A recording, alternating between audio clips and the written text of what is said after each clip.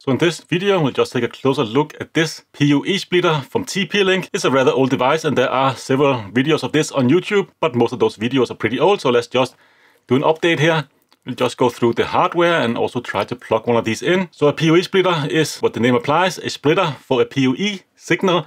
So you can plug it into a PoE switch. For my instance here, I want to plug in my smart hub devices. So my Philips Hue bridge, the bridge for my smart radiators, my surveillance cameras, and so on and so on. All of those requires separate power supplies, but I do have a PoE switch and I can plug them directly into this one instead. One of the reasons why I want to get this one, not only because it's relatively cheap, and also it is a name brand. TP-Link is a pretty well-known name, even though it's probably more related to like a lower budget devices.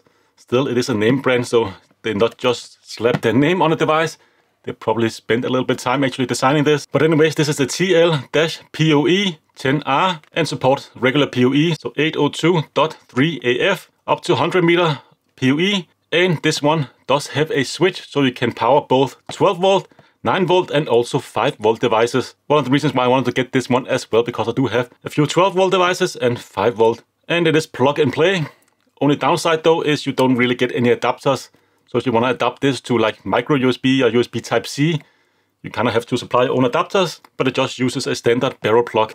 And I actually bought several of these, but of course in this video we'll just take a look at this one. So this is of course the box, comes in a relatively big box. Of course I can use it with any switch that supports PoE, it doesn't have to be a TP-Link switch or router for that matter. And you can see some of the functions here on the back. That's pretty much it, a lot of cardboard for such a little device. Let's just cut through the plastic and have a closer look. And opening it up here, we are met with more cardboard on the inside. This is also like I said, a relatively old device, so it probably haven't repacked that. But definitely they could save a lot of cardboard doing so.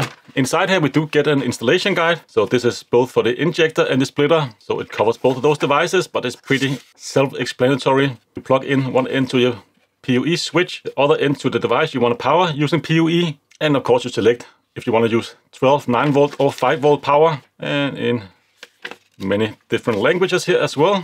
And you get another install guide. I'm not really sure what this is.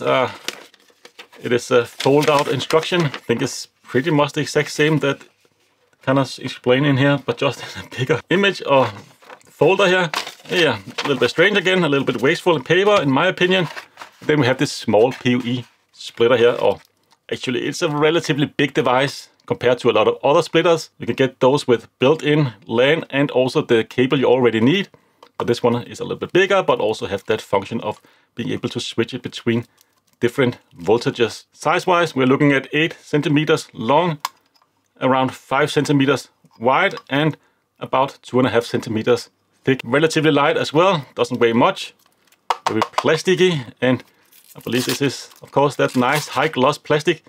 Only be high gloss for like 5 minutes until it's get all scratched up. And I'll probably end up putting some labels on here, whatever kind of voltage I have on them, and just kind of set them up in a row where I have all of my smart devices connected. And let's just actually remove the plastic. A little bit closer look at the actual design here. But you have a TP-Link logo up here, PoE splitter branding down there. And on the back side, we do have some information about the output. So at 12 volt, you can only supply up to 1 amp, so that's of course something you take a note of. I believe it's around 14 watt or 12 watt, correct me if I'm wrong. 9 volt, the same 1 amp, but 5 volt you can supply up to 2 amps there. So of course not something you should plug high demanding devices into, but for lower power devices that uses up to 2 amps at 5 volt will be fine. And in one end here, this is where you actually plug in the PoE data cable that also supplies the power, so power in. Also nicely labeled here beneath the actual plug. And next to that, that is the voltage selector. Out of the box, this one is set to 5 volt. But of course, you want to use 9 volt, you put it in the middle there. If you want to use 12 volt, you put it all the way to the left. And then the other end here, we do have a power logo. So you know there is power going through. Of course, we have LAN out. This is only for data. And we also have DC out. And this is one of the maybe a little bit annoyances with this specific device here.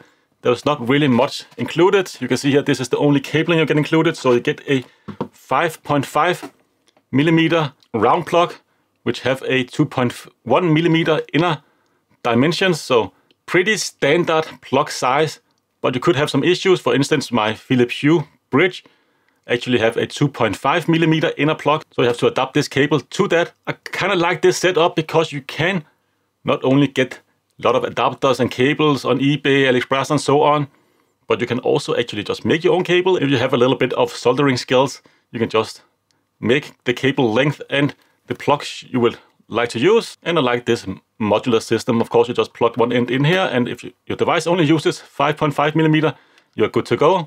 But like I said, else you need to adapt it. You can also get like USB-A female adapters that adapt into the 5.5 millimeter plug. So you can plug it in here, and then you have a USB-A female adapter connected, and you can just plug in whatever cables you want to there. That's also another way of doing it, something I'll probably look into as well. Or you can also just get those small adapter plugs you can actually plug into the actual 5.5 millimeter plug, but those plugs also tend to make it a lot longer, so it could be a little bit issue with room. If you don't have that much room for your devices, it could actually cause some issues. Other than that, you do get a relatively basic 5E cable, so unshielded, just cheap cable. Definitely will get you up and running, but you still need a cable either to the device or from the device to actually supply power and or data as well to your devices. But let's actually just try and plug it in and see what happens. I suspect a little power LED will go on. So let's just try and plug this one in right now. I do have a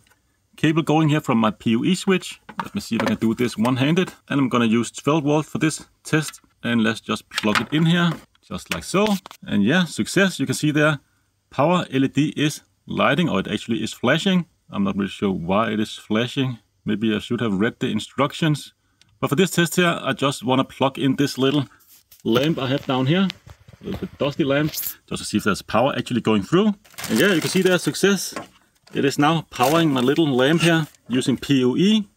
I'll just turn the volume all the way down because yeah, this lamp can actually suck a little bit of power, and yeah, this PoE splitter is definitely not powerful enough for that, but it definitely does work. It does supply power. That's definitely a success. I will highly recommend this one here if you need a cheap PoE splitter that you can adapt to pretty much whatever you need. But of course, that's one downside. You have to, of course, account for those adapters. Those also cost a little bit, or the time and effort you need to put in to actually make some of those. But of course, I can link this down in the description below if you're interested. And I can also link some adapters down below as well. But that's pretty much all I had to show for this video here. Just a quick video of this PoE splitter from TP-Link. I hope to see you again in a future one.